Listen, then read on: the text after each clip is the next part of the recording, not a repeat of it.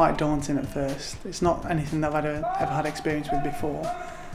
So to go out there and all walk together as a group is quite difficult. So the first few times we did it, it was extremely hard for quite a lot of the group actually.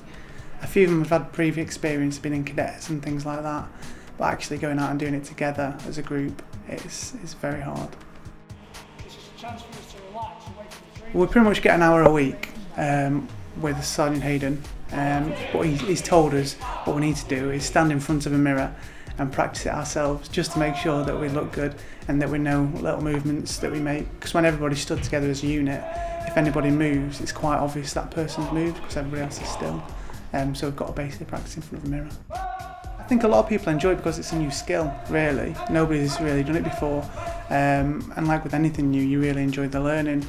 It is quite scary when you do something wrong though, and he points it out to the whole group and you get a bit embarrassed, but yeah, it's really good learning a new skill.